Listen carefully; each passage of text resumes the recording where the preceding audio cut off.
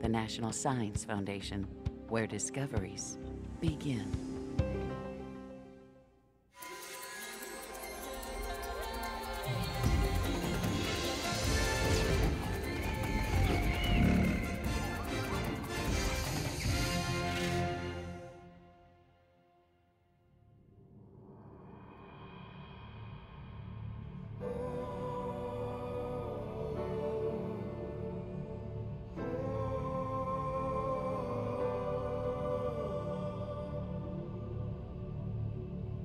Beneath the Earth we know lie other worlds, hidden from sight, lost in time. But sometimes we can glimpse a lost world through remnants of the past. We've definitely got a skull. Lower right, what do you think? It's hard to say. Maybe This story begins with the discovery of unidentified bones.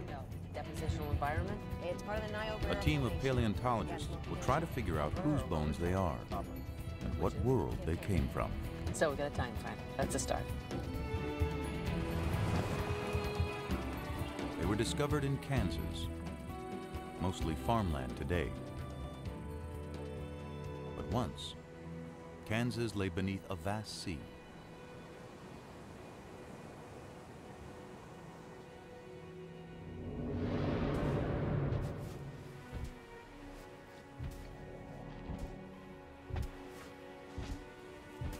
It was 82 million years ago, during the age of the dinosaurs.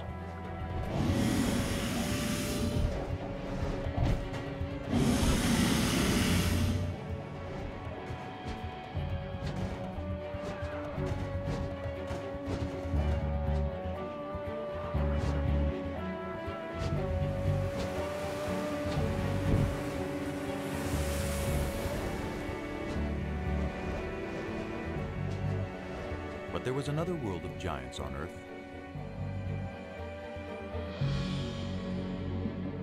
A submerged world, where enormous reptiles ruled seas filled with incredible creatures.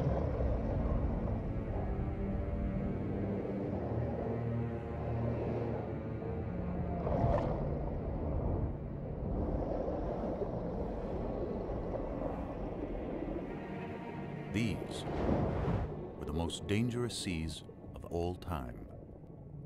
No living thing was safe.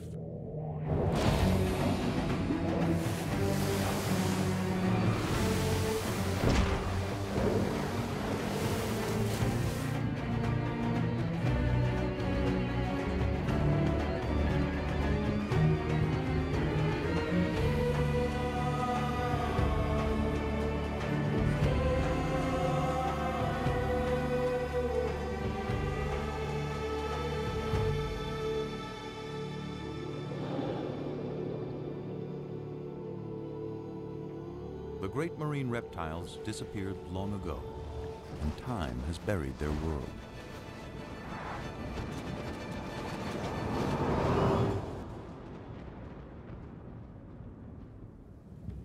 But any of us might still encounter a sea monster.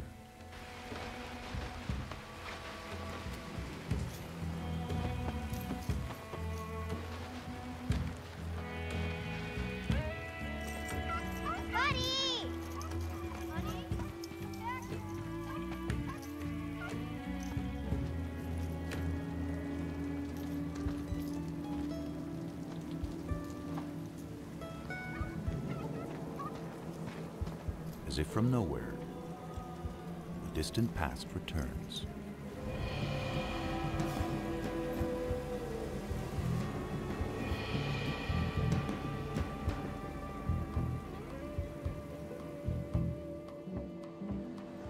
The scientists hope to find not just the fossil of an ancient creature, but a story recorded in its bones. Grab your tools.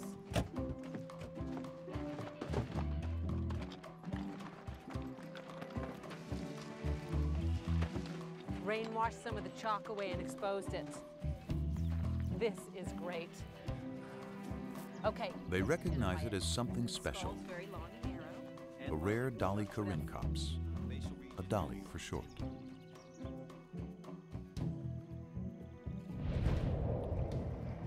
It was a marine reptile of the late Cretaceous, a little bigger than a dolphin and a fast swimmer. To unravel any story the bones may tell, the investigators will draw on everything they know about marine reptiles. Yeah, it looks like a Hesperornis. Their fossils have been found around the world over decades. Yeah, the matrix materials we got in the lab seem These finds will help the team piece together the story of the dolly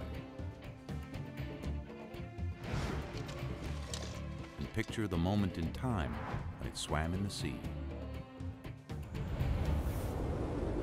In many ways, the dolly's world was far different from ours. The climate was warmer, sea levels were higher, and more of Earth was submerged. This dolly would have lived in a vast inland sea that cut North America in two. Marine reptiles were also found in the waters around Europe, which was a scattering of islands, and throughout the world's oceans. In time, they died out and sea levels retreated, exposing vast areas of seabed. Fossils from the ancient oceans turned up on every continent.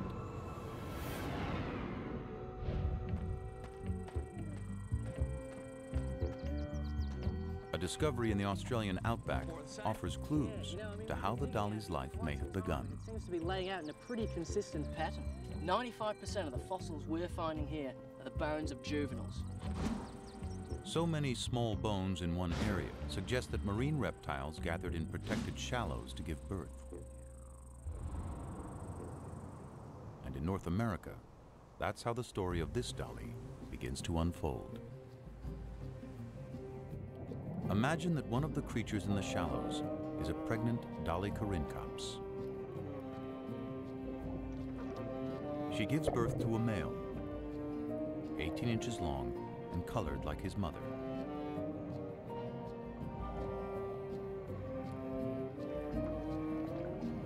And a female, darker in color, with light patches below her eyes. And it's her life we begin to follow. She and her brother are air breathers. Instinct tells them what they have to do in their first minute alive.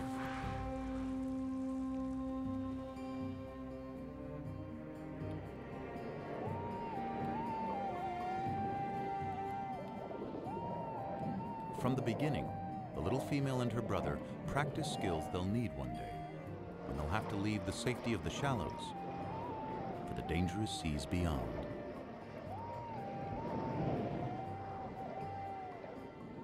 If she survives the perils to come, she'll return here one day and have young of her own. Already, she finds competition for food. There's the Hesperornis, a bird that can't fly and has a beak full of sharp teeth.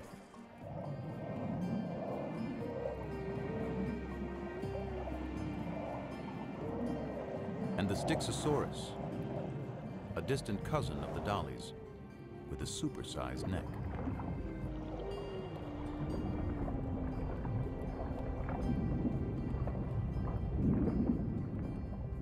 An adult can reach 35 feet in length.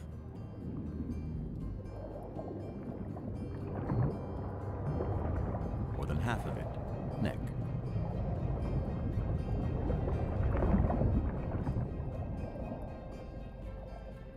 Its shape makes it a slower swimmer, but it's great for catching fish.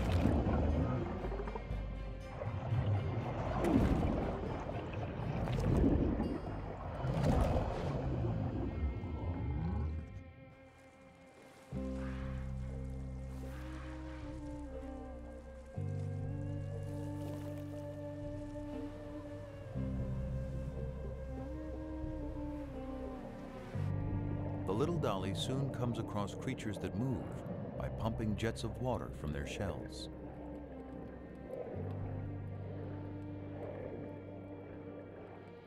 They're called ammonites, and they thrive in the ancient sea.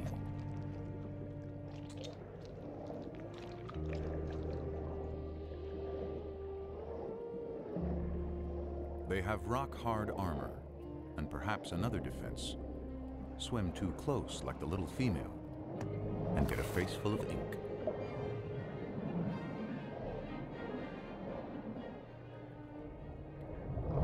But that doesn't stop a young platycarpus when it wants a snack. Ammonites were once abundant, and their fossils have been uncovered often, even by a road crew in Texas.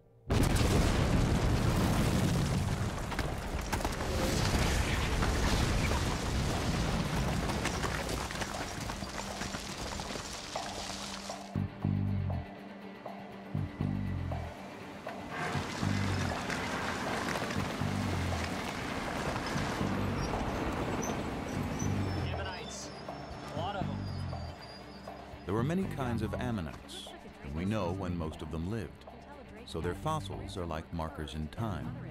Identify an ammonite, and you can date other less common fossils nearby.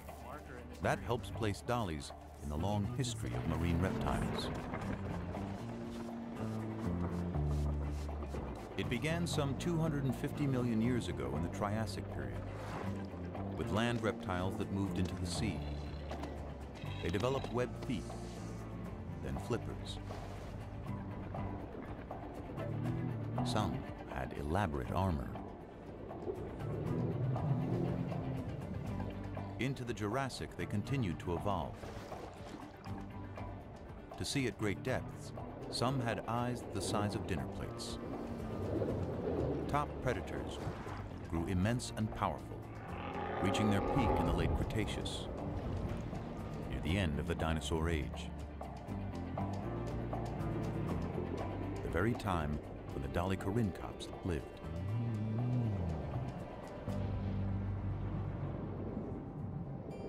Months have passed, and the female and her brother are now juveniles. But they're still in the safety of the shallows and unaware of the huge predators in the sea beyond. For now, they're mastering the art of catching their favorite prey, herring-like fish called encotis.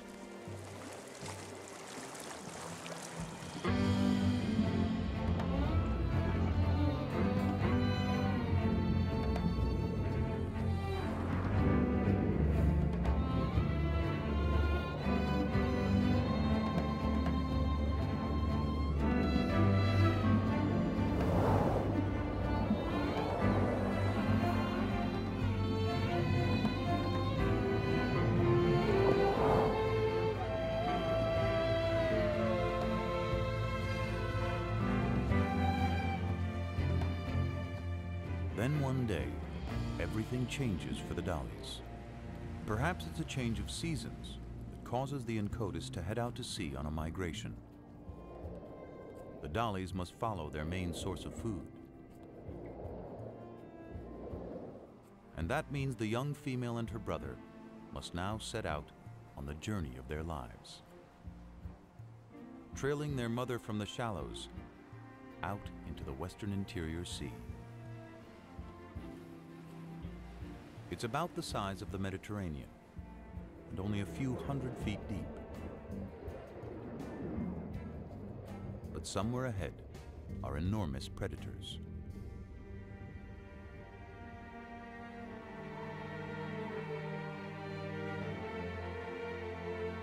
We know because where those predators once swam, the layered earth holds their remains as if a vast graveyard. Exposed to wind and rain, it gradually reveals what's within.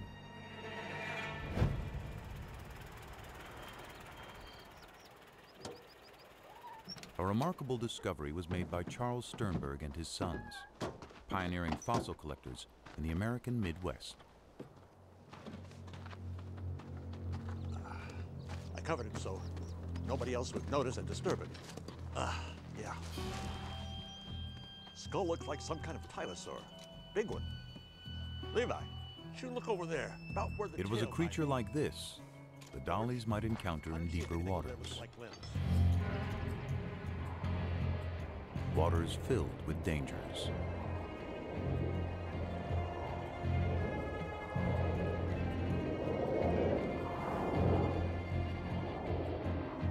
The Tusateuthis was a massive hunter, like the giant squid of today.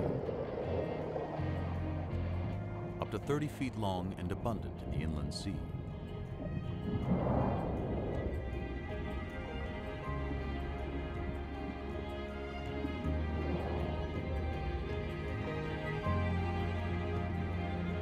It was too big to be attacked by the Platycarpus, who settles for smaller prey.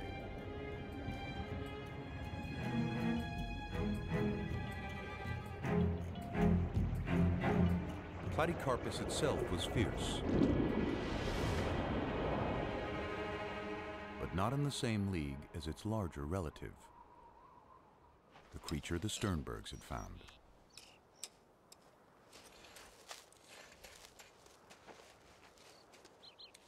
Few ocean predators ever would compare with the beast they were uncovering. Think I've got some tail vertebrae over here. Could be lower limb bones. Part of a paddle. Skull here, paddle there. Tail vertebra over there. This fella could be giant-sized. It was a giant with no enemy.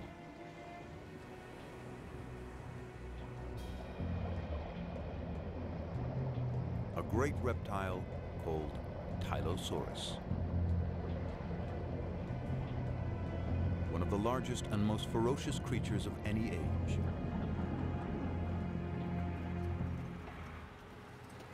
A fossil of a closely related beast tells us more. תבדוק מה מצאנו פה? וואו, חבריה. תראה מה זה, איזה דבר ענק. יא ביה. משהו מדהים, מדדת? Its eyes were as big as grapefruits. Cone-shaped teeth filled its jaws and the roof of its mouth. Perfect for seizing prey.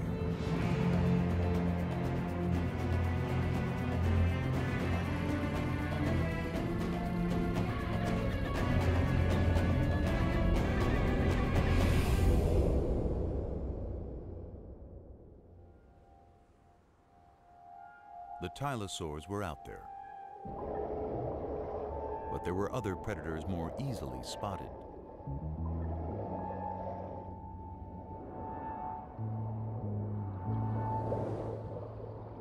As fish go, Xiphactinus was gigantic, up to 17 feet long.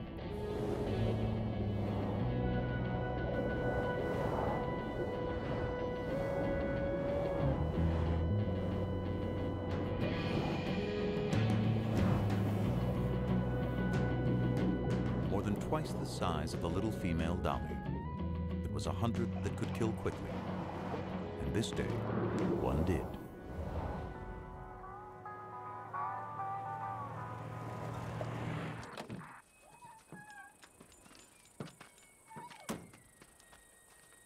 We know what happened from a fossil excavated in the Badlands of Kansas by Charles Sternberg's son, George.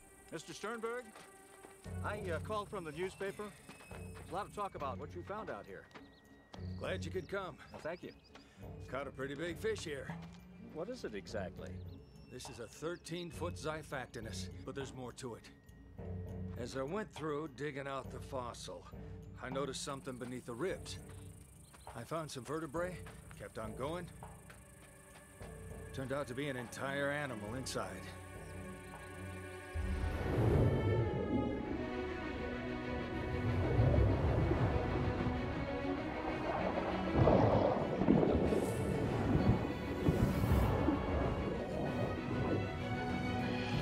The victim was a 6-foot fish called a gillicus. Such a mouthful that swallowing it killed the Xiphactinus, a prehistoric victim of gluttony.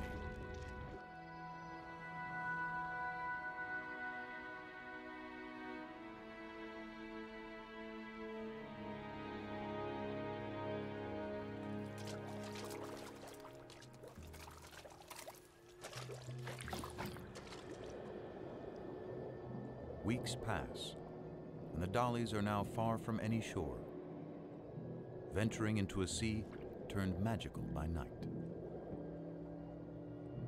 Microscopic plankton give off an eerie glow.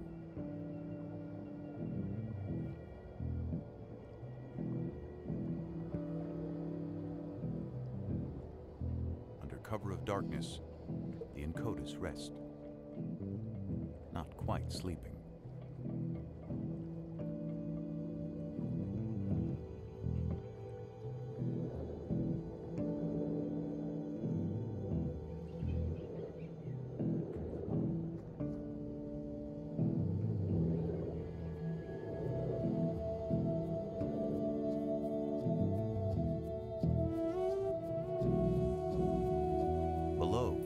There's a mass spawning of straight-shelled ammonites.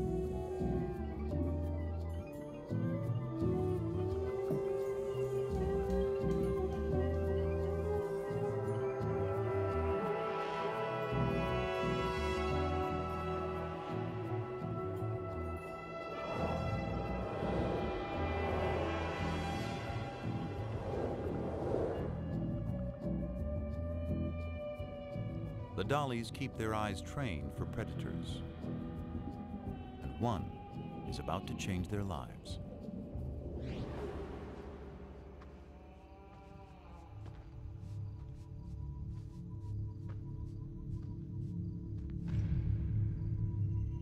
There's hundreds of shark's teeth here. After a long day hunting fossils, two amateur collectors unearth the wealth of shark's teeth.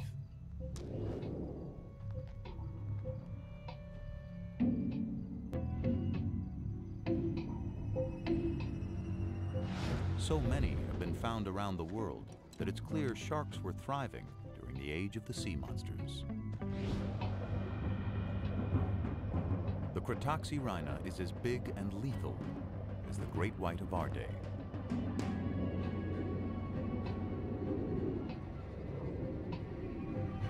It slices its victims into bite-sized chunks using razor-sharp teeth.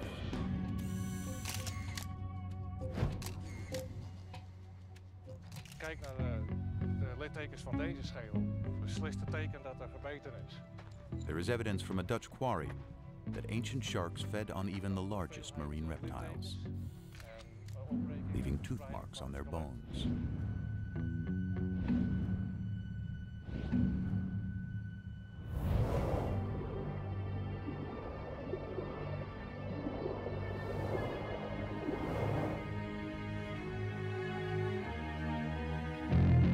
The female and her brother are being watched.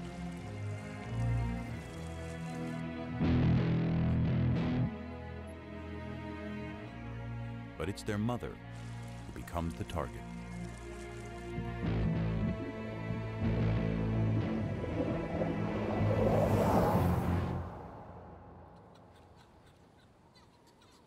Their mother is gone, but it isn't over.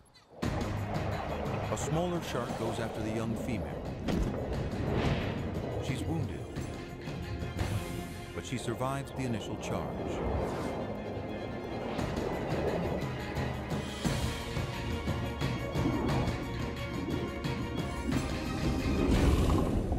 Perhaps the shark was not as lucky.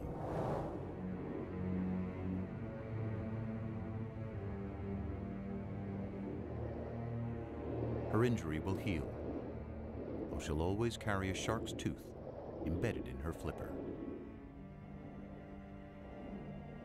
The two youngsters must now continue on their own.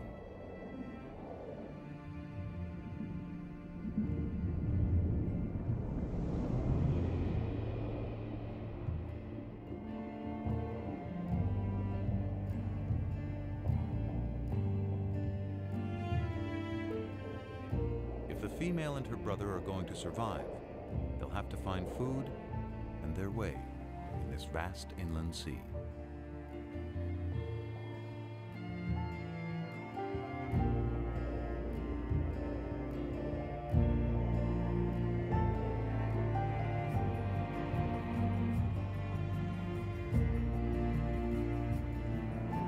Finally, they see something familiar.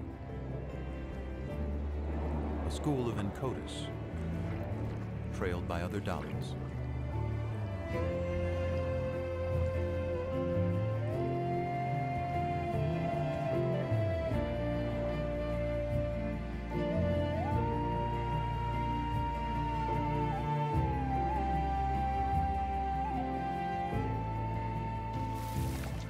And by the flightless Hesperornis.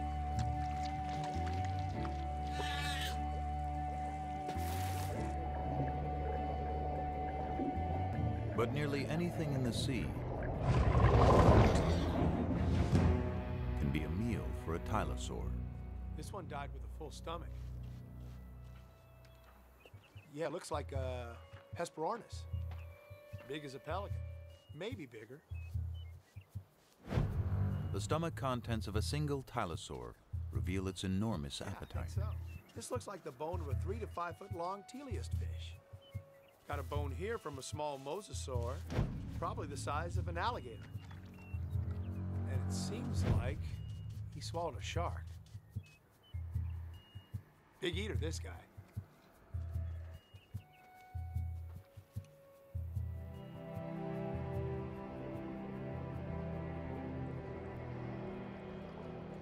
For several weeks, the travelers push on. The female's flipper is slowly healing, the embedded tooth now surrounded by scar tissue.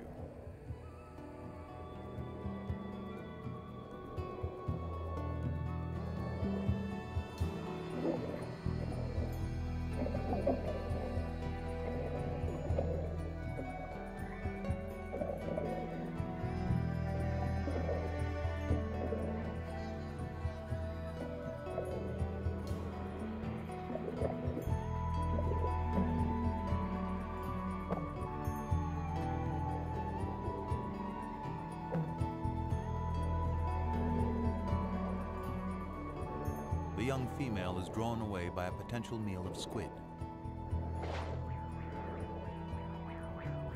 One escapes among a colony of crinoids, prehistoric relatives of sea stars, perhaps swept up from the bottom by currents.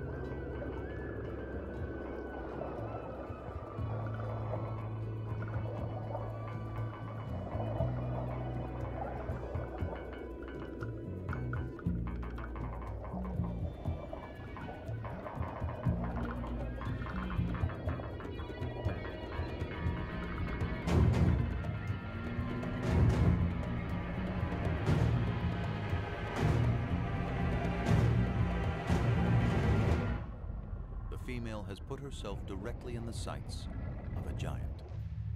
Taking the exposed parts of the skeleton together, skull to tail, I make the specimen about a 29-footer. Yeah.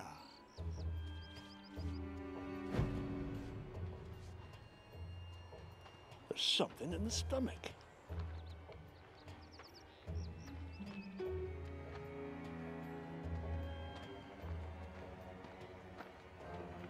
They had found the monster's last meal entombed within its ribs.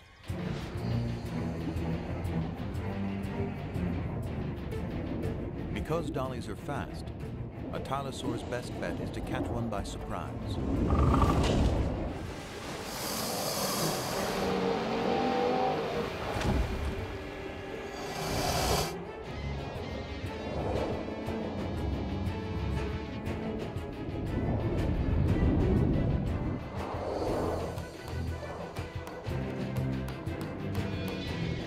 Escapes, but her brother doesn't see the danger coming.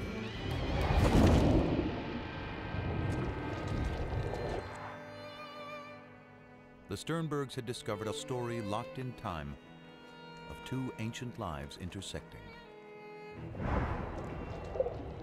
But why did the predator die so soon after eating the dolly? Tylosaurs were likely territorial and aggressive, even with each other. Perhaps an older tylosaur suddenly appeared.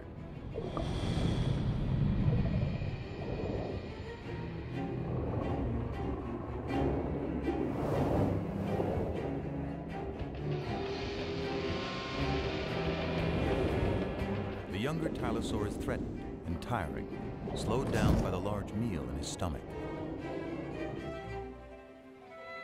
female dolly is forgotten.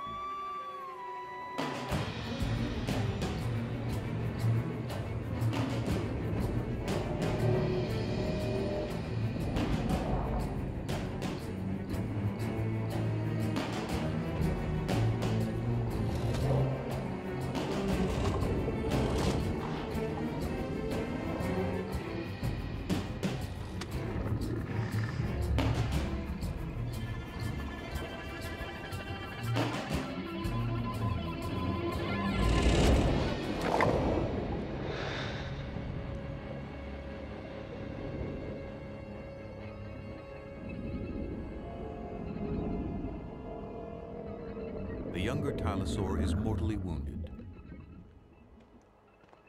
But his story isn't over. His final fate was recorded in stone. A shark's tooth lay near the fossil. Look at this!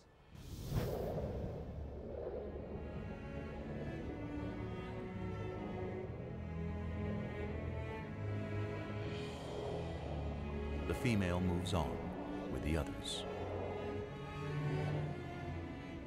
Soon, the scavenging will begin.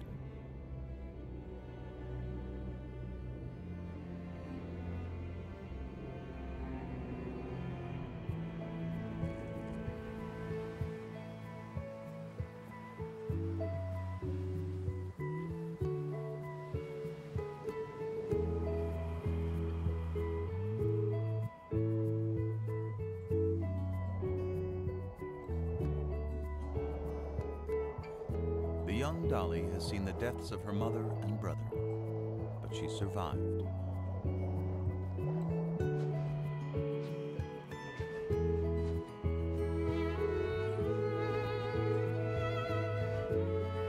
Each year, marine reptiles gather again in the birthing grounds of the shallows. Among them is the dolly with the wounded flipper, now fully grown.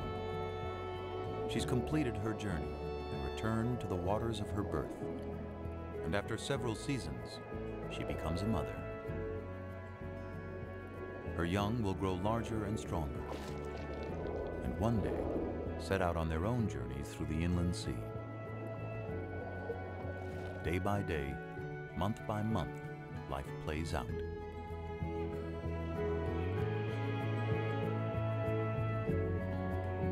She sees several litters of her offspring mature and depart on lives of their own. Eventually, a year comes when the mother can't finish the migration. One quiet day, when old age has weakened her body, her life comes to a gentle end.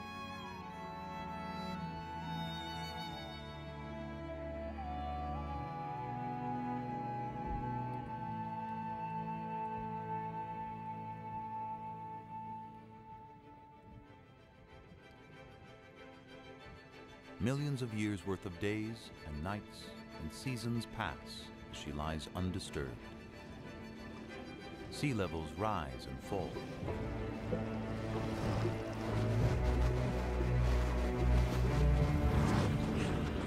Around the world, continents shift.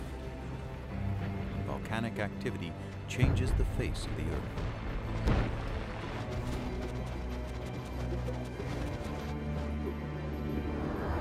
New species appear, and old species vanish, including the last of the sea monsters.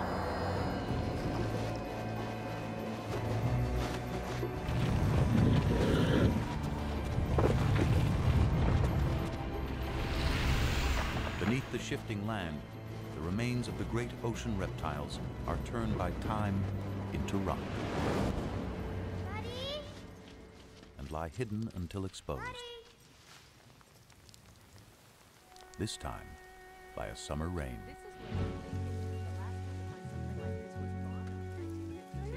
Might be a complete specimen. How are we going to take it out? We may have to plaster the whole thing and take it out in a jacket. Hey, come check this out. There was something unusual about one of the rear flippers.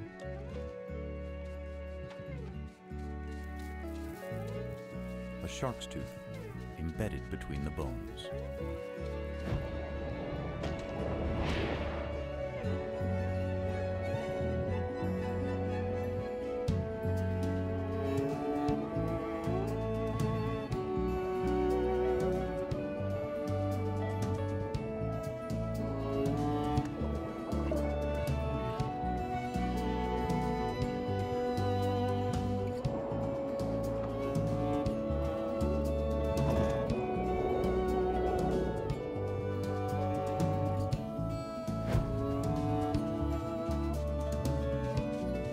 After 82 million years, the female Dolly Corincops has returned to tell her story.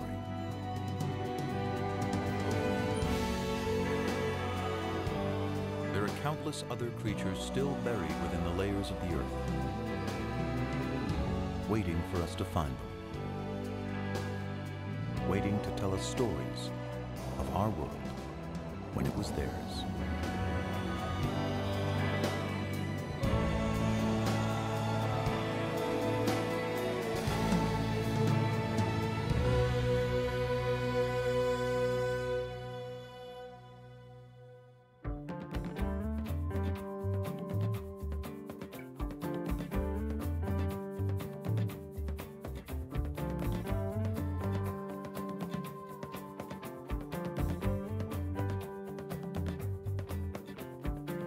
Looking for clues, traces, and signs, scraping away the dirt and dust.